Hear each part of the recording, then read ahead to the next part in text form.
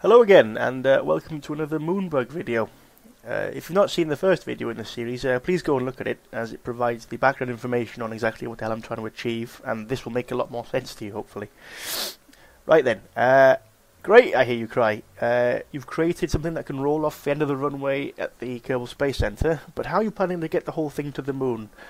Some sort of crazy origami folding, or some sky crane deployment, or any other kind of overly engineered, overly thought out technical thing? Nope, I'm going to land it on its backside, because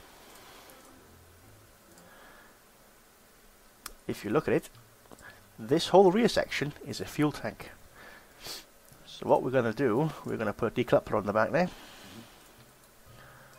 and then one of these inline stabilizers to give it some torque while it's landing, and if I can find it, the little dinky LV909 engine. Strap it all together with a fuel pipe. I have too many parts, by the way. I need to really start making use of the part search feature that I've got installed. Right then, we'll put a MechChip module on there so we can find out exactly what's going on with the fuel levels, and we'll introduce some fuel and some oxidizer to this back tank, which gives us a rather healthy 1,203 meters per second of delta V, which is quite a nice amount. Further on with the encapsulating it, we're going to need another decoupler on the bottom here, and I use procedural fairings. I don't use Ferrum Aerospace Research, but I think it makes it's a nice look. And if I just turn this around here and then introduce the conic fairing, you can see it fits quite nicely in there. I quite like getting these quite tight, so we'll see how small we can make it before it starts poking out the sides. There we go. Maybe a bit more. Perfect, beautiful.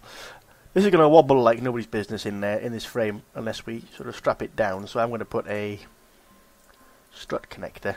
Oh, someone's already had the idea. There we go. That'll prevent it wobbling, and then we'll close up the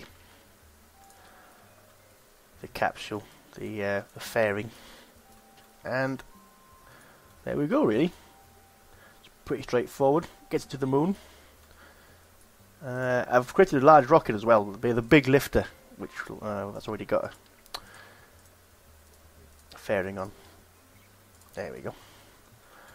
This is basically just some 3-meter parts, some extra mod engines.